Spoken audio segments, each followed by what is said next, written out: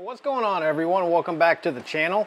Today we're going to be taking a look at something a little different. This is from Power Queen, and this is going to be a MPPT multi-point power tracking solar charge controller. Now, I'll be honest, I didn't even know that Power Queen had these charge controllers to go along with all of their LiPo4 batteries, so I think it's going to be a pretty cool little test to see what it comes with. But in the box, you're going to get, this is a Bluetooth capable MPPT, so you got your Bluetooth instructions, and then you've got your actual MPPT instructions. Now, folks, one thing I do want to point out is that on these instruction manuals from Power Queen, they do a really good job of making sure that it's in correct English. They give you a lot of pictures and how to properly set up the wiring if you've never set one of the things up before. And they give you a whole lot of charging parameters to set this thing up for LiPo4, how to set up your over discharge, your equalizing voltage, your boost voltage, a lot of stuff that you're going to need in order to properly charge up your battery. So in the box, here's how it comes. And first thing I see is going to be a remote temperature sensor. And then this is actually going to be your Bluetooth dongle or adapter, but let's see what it looks like. There you go. So that's going to be your Bluetooth adapter, and it looks like it's just a standard phone type jack that's probably going to plug into the side or the bottom of that charge controller. And then your actual, well, there's one more little small package in here. What's this? This looks like mounting hardware for the charge controller. We'll open that up here in a little bit. And the actual controller itself. Let's see what it looks like. Ooh. That's actually really nice. It's got that, I don't know what you call it, but like that soft feel metal. I don't know. It's not glossy. It's kind of matte, but it does feel good. And here's one thing that I like to see is that on some of these charge controllers, the inputs for your wiring is so small, it's hard to get a ferrule in there. I like to put ferrules on the end of my wires to, to keep it nice and solid. And you got a very large opening to put some pretty heavy gauge wire down there. And that's where your temp sensor is going to be, and this is going to be your Bluetooth dongle to plug in right there. Now you got Bluetooth. Very large heat sink on the back. Looks like it's powder coated. So overall, it appears very solid just from the unboxing, but feels like a nice little solar charge controller. And this right here, we've got charging current 30 amp, load current 20 amp, max voltage of solar panels is 100 volts, max power of solar panels is 400 watts. So you can put up to 100 volts or 400 watts at 12 volts or 800 watts at 24 volts off of this charge controller. So this is kind of cool. This is a mounting template, so it comes with the holes installed, so you can put this on a wall and mark out your holes, so you don't have to try to fiddle and find the holes on the back of that charge controller. Just put this against the wall, mark it, and then you got your holes mounted. Okay, so I've got my PV cables inserted into the MPPT. I did go ahead and have to create some battery cables, and these are the ferrules that I'm talking about that I like to use that will be inserted into here. And I just bought this really simple ferrule kit. Comes with a crimper and quite a few ferrules for different size wires. But these kits are, around 20 bucks, and you get a ton of these ferrules. But I truly think this is the best type of connection. So I'm going to go ahead and put these into the battery slots here.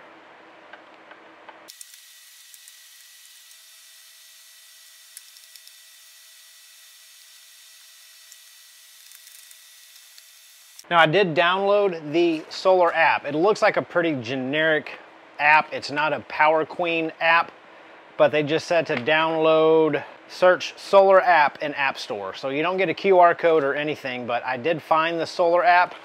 We're gonna see if it works well, but who knows? So let me get a battery hooked up to it. So for this simple test, we're gonna be using this little 50 amp hour Power Queen battery. And you always want to get your battery hooked up before you install or before you hook up your solar panels, because you want that solar panel input to have somewhere to go. You don't want to fry your MPPT, so always connect your battery first. And if you're watching this, you know that. I'm not telling you anything you don't already know.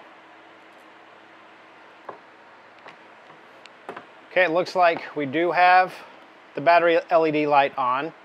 A battery, this is showing 13.3 volts. Let's see how accurate that is.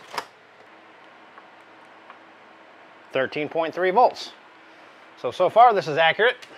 Now this does come pre-installed with a 12 volt lithium iron phosphate charging parameter setup. I'm going to see if we can connect to the app so we can change it hopefully easier through the app instead of this. I don't see any kind of light on this thing on the Bluetooth dongle, so let's open up the app that I downloaded. Add it now. That looks like it. Hit OK. Okay. Cool. So now that little link light is blinking, so we are actually connected to the solar charge controller now. Okay, here's a close-up of the app because I realized my original video was completely overexposed, but we're going to connect to the charge controller. You can see here my solar panels are only putting in 2 watts. That's because my battery is now fully charged, but it gives you information on the solar panel. So we're 37.4 volts. It's only putting in 0.05 current or 2 watts because again the battery's fully charged. My battery is sitting at 14.4 volts. And then you can go into settings, which is what I like here, and you can update all of the charger profiles that you want to. So you can go into charger settings here. So you can go update all of these charging parameters, your upper limit of charge, your over voltage protection, your boost charge, your float, your absorption, and they're all super easy to change. So just click on one of these tiles and you can move this slider back and forth.